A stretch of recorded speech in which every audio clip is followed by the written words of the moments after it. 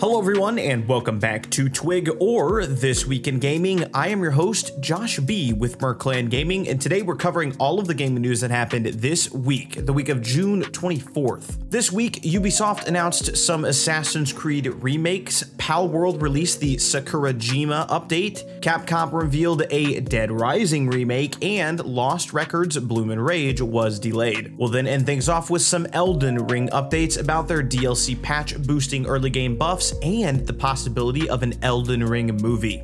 Let's jump right into it.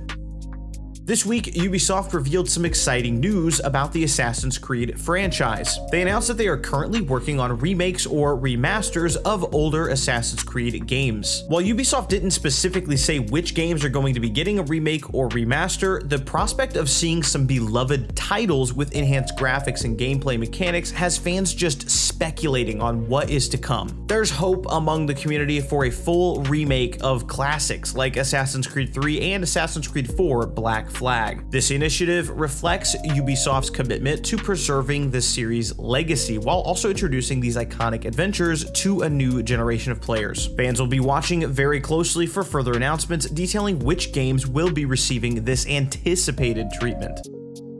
This week, Palworld received an exciting update titled Sakurajima. This update introduces a new map area featuring diverse environments such as the cherry blossom forest, desert plains, beaches, and mountains, offering players plenty of fresh landscapes to explore. In addition to the new map, the update also brings some new pals and elemental versions of some existing pals, expanding the variety of creatures players can encounter and tame. The update also includes 5 new levels and corresponding tech trees, providing some players with new abilities and strategies to master. The new island area is packed with content, including new dungeons, bosses, and even a new raid, ensuring that there are plenty of new challenges for players to tackle. However, it is worth noting that the new map area is designed for level 45 to 55, so players may need to level up before fully enjoying all of this new content. Overall, this new update makes now the perfect time to dive back into Palworld and experience the fresh adventures it has to offer.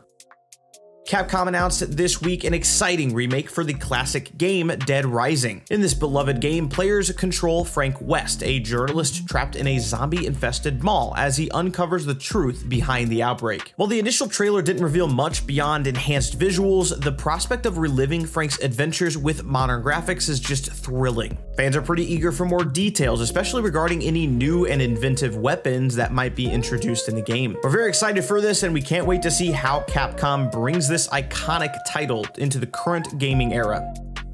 As of the Summer Games Fest, we have 2 new Life is Strange-like games set for release. However, this week it was announced that one of these games will be delayed to avoid overshadowing the other. The release of Lost Records Bloom and Rage has been pushed back to 2025. This decision aims to give both games ample opportunity to attract its players without the risk of the direct competition or unfavorable comparisons. Hopefully, this additional development time will allow for further polishing of the game, enhancing the overall experience for players when this game does finally launch.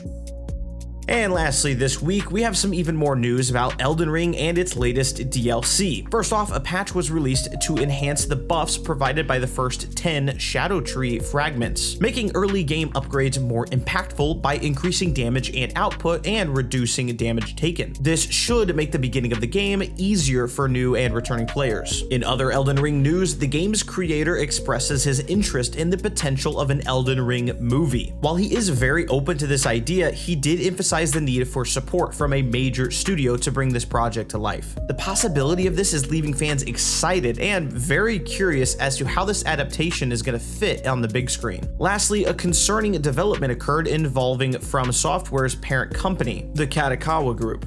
The multimedia company experienced a hacker's attack this week, during which sensitive information was reportedly stolen and held for ransom. The full extent of this breach and its potential impact on FromSoftware remains unclear, but fans are hoping that it won't have any serious repercussions for their studio.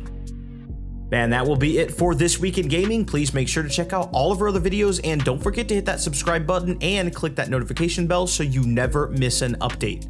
This has been Josh B with MER Gaming, and I'll catch you next week for another exciting episode of This Week in Gaming.